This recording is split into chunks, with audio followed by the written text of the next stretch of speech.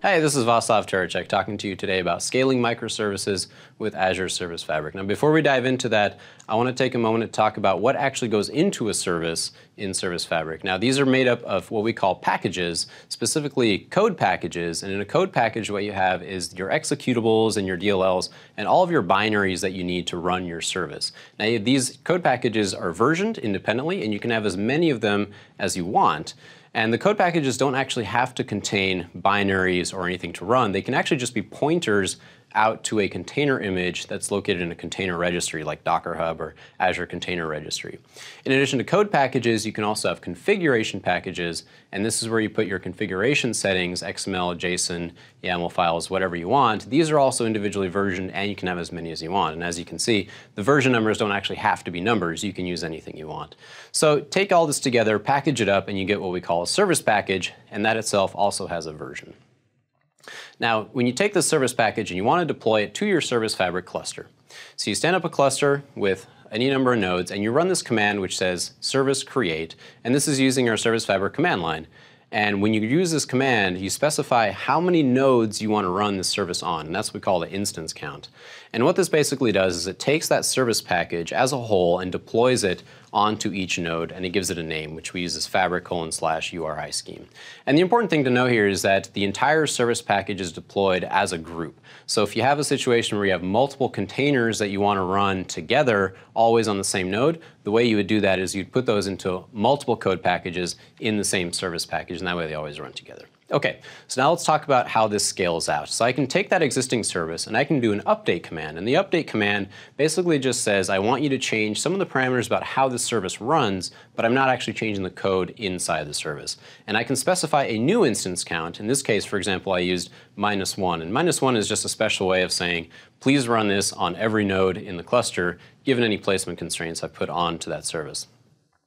Now I've taken advantage of all the nodes available, and now I probably want to add more capacity, and I can do that using this Azure command line, Azure CLI, and I can simply say add more nodes to my Service Fabric cluster. And because my service is running with that special instance count of -1, Service Fabric will automatically place it on those new nodes. And so that's the basic stateless scale-out story. Now, in this case, I've scaled it out as far as I can, but I might not be using up all the capacity that I have available on the nodes. And so if I want to use more of that capacity with the same service, I can actually just run that same command again and create yet another instance of that service, and that takes the exact same code package, so it's the same code, it's just deploying it one more time and giving it a unique name. So now we have a way of scaling out, but we can also kind of scale up and make use of that capacity on the node.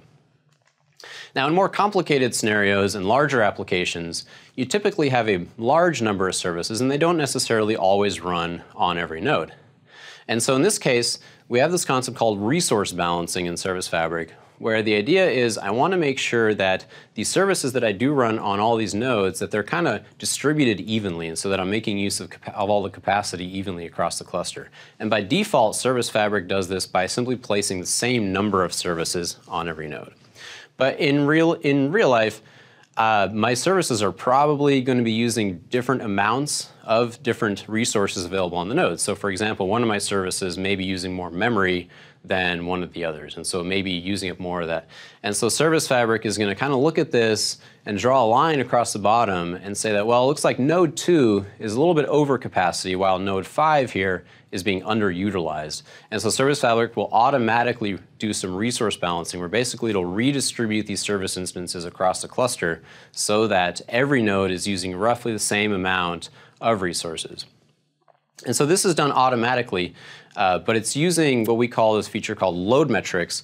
And load metrics is just a way for you to report, your services to report to the system what sort of resources it's using. And these can be physical resources like memory or CPU or disk, but they can also be completely arbitrary resources, such as the number of users in a queue or the amount of foods that you've instantiated. It doesn't matter. It can be completely arbitrary, and you can define as many of these as you want, and you can assign weights to them, and Service Fabric will take all of that together and decide what is the best way to distribute these services across the cluster.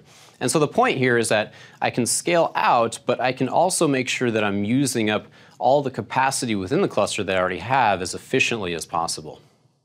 And so now when you draw a line across the bottom, it's a little bit straighter and a little bit smoother. Now you can also combine this with scaling out, of course, by adding more capacity. And as you do that, Service Fabric will again redistribute the services you have to make use of that new capacity. And the more nodes that you have and the more services you have, the finer grained everything is, and the better job Service Fabric can do making sure that you're using up everything as evenly as possible. And once you've scaled out this way, you've now freed up capacity on these nodes, which of course allows you to create more service instances by again calling that command. And so now you can pack more work onto the existing hardware that you have. So that's how it works with stateless services. It works basically the same way with stateful services. The difference, though, there's a couple caveats. One of the main differences is that when you deploy a stateful service, because the data that you write into the service is located along with the service itself, you can't simply scale it out the same way. And the reason is because when you create this stateful service, you get what we call a replica set.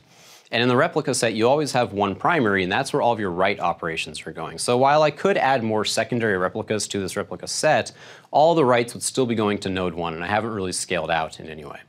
And so what you do in this case is you generally create this service with a larger number of partitions. And so everything you see on screen here now is actually part of the same service. It's just been divided up into pieces, essentially, what we call partitions. And so now I have a primary replica on every node. And so now I've kind of distributed my workload a little bit by doing it that way.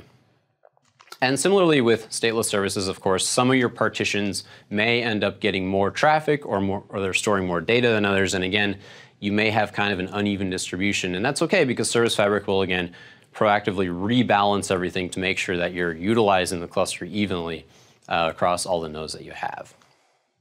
Now, here's where the caveat comes in. With stateful services, because you can't repartition anything on the fly, and you can't necessarily add more replicas in order to scale out, you have this problem where if you add nodes where you get to a point that I can only put one replica on each node, you get to a point where if I add more nodes, there's nothing else I can put onto those nodes. And so we're kind of at a point where we reach what we call a scale limit, and that's as far as I can scale one stateful service at a time. And so the idea is that if you want to scale this further, you would create more service instances, and those can then be redistributed and balanced effectively. So to show how this all comes together, here's a reference architecture that we have out on GitHub that uses an IoT situation where I have a stateful service reading from IoT Hub, and it's basically pulling in device data. And I have a stateful service that is partitioned, and those partitions are each responsible for a portion of that data. Now, this stateful service has that same scale-out limit problem.